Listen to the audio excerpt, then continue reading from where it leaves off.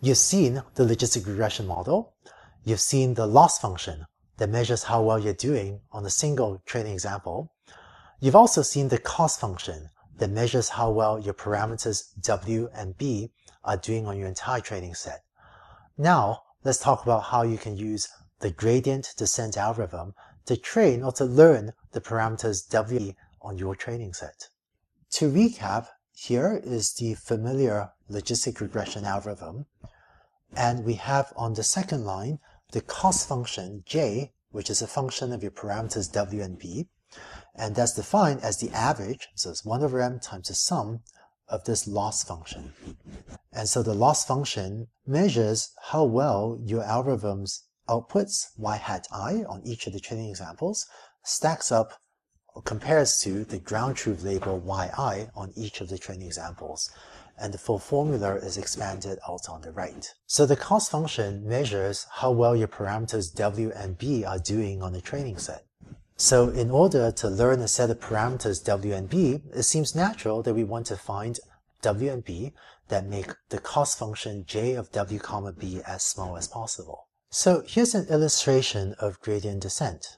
In this diagram, the horizontal axes represent your space of parameters W and B. In practice, W can be much higher dimensional, but for the purposes of plotting, let's illustrate W as a single real number and B as a single real number. The cost function J of WB is then some surface above these horizontal axes W and B. So the height of this surface represents the value of J comma B at a certain point. And what we want to do is really to find the value of W and B that corresponds to the minimum of the cost function J. It turns out that this particular cost function J is a convex function, so it's just a single big bow, so this is a convex function, and this is as opposed to functions that look like this, which are non-convex and has lots of different local optima. So the fact that our cost function J of WB as defined here is convex is one of the huge reasons why we use this particular cost function J for logistic regression. So to find a good value for the parameters, what we'll do is initialize W and B to some initial value, maybe denoted by that little red dot. And for logistic regression, almost any initialization method works. Usually you initialize the values to 0. Random initialization also works, but people don't usually do that for logistic regression.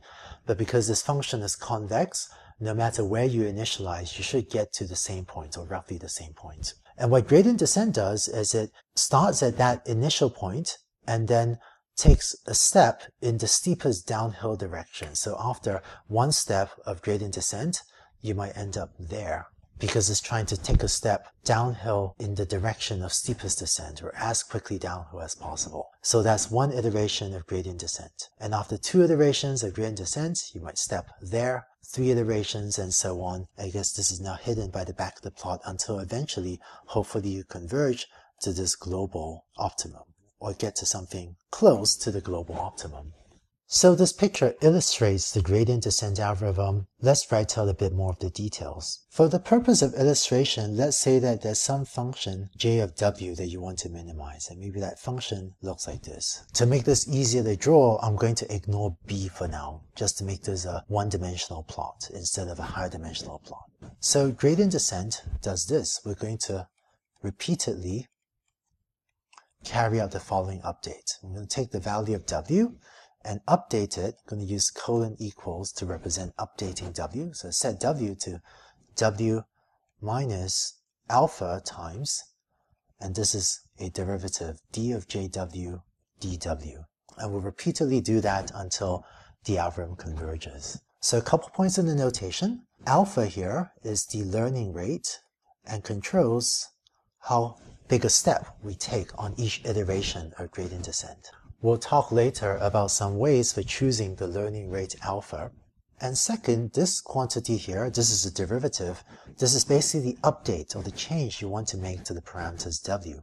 When we start to write code to implement gradient descent, we're going to use the convention that the variable name in our code dW will be used to represent this derivative term. So when you write code, you write something like w equals, or colon equals, w minus alpha times dw. So we use dw to be the variable name to represent this derivative term. Now let's just make sure that this gradient descent update makes sense. Let's say that w was over here, so you're at this point on the cost function j of w. Remember that the definition of a derivative is the slope of a function at the point. So the slope of a function is really, the height divided by the width, right, of a little triangle here, this tangent to j of w at that point. And so here, the derivative is positive. W gets updated as w minus a learning rate times the derivative.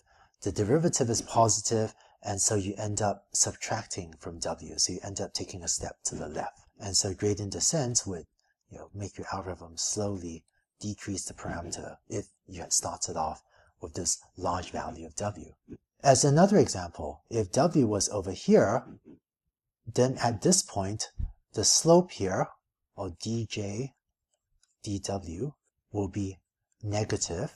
And so the gradient descent update would subtract alpha times a negative number, and so end up slowly increasing w. So you end up making w bigger and bigger with successive iterations of gradient descent, so that hopefully, whether you initialize on the left or on the right, gradient descent will move you towards this global minimum here. If you're not familiar with derivatives or with calculus and what this term dj of w dw means, don't worry too much about it. We'll talk some more about derivatives in the next video. If you have a deep knowledge of calculus, you might be able to have a deeper intuitions about how neural networks work.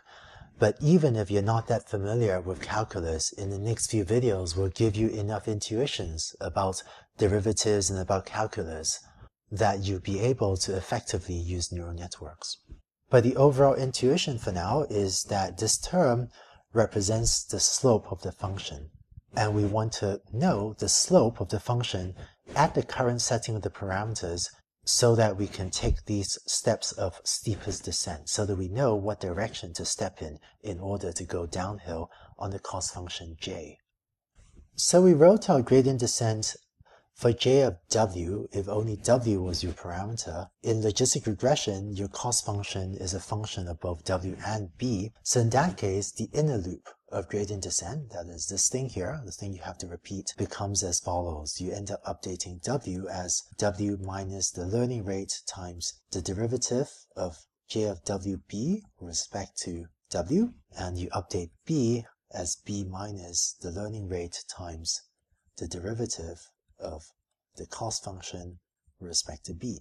So these two equations at the bottom are the actual update you implement. As an aside, I just want to mention one notational convention in calculus that is a bit confusing to some people. I don't think it's super important that you understand calculus, but in case you see this, I want to make sure that you don't think too much of this, which is that in calculus, this term here, we actually write as follows with that funny squiggle symbol. So this symbol, this is actually just a lowercase d in a fancy font, in a stylized font. But when you see this expression, all this means is this is the derivative of j of w comma b, or really the slope of the function j of w comma b, how much that function slopes in the w direction.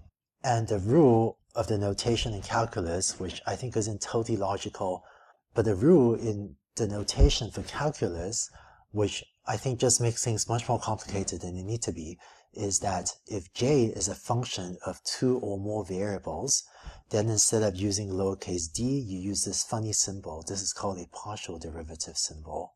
But don't worry about this. And if j is a function of only one variable, then you use lowercase d. So the only difference between whether you use this funny partial derivative symbol or lowercase d as we did on top is whether j is a function of two or more variables, in which case you use this symbol, the partial derivative symbol, or if j is only a function of one variable, then you use lowercase d.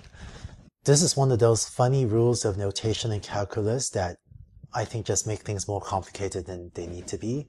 But if you see this partial derivative symbol, all it means is you're measuring the slope of the function with respect to one of the variables. And similarly, to adhere to the, formally correct mathematical notation in calculus, because here J has two inputs, not just one, this thing at the bottom should be written with this partial derivative symbol. But it really means the same thing as, almost the same thing as lowercase d. Finally, when you implement this in code, we're going to use the convention that this quantity, really the amount by which you update w, will denote as the variable dw in your code.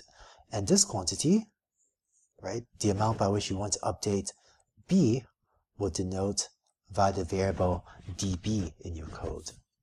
Alright, so that's how you can implement gradient descent. Now, if you haven't seen calculus for a few years, I know that might seem like a lot more derivatives in calculus than you might be comfortable with so far.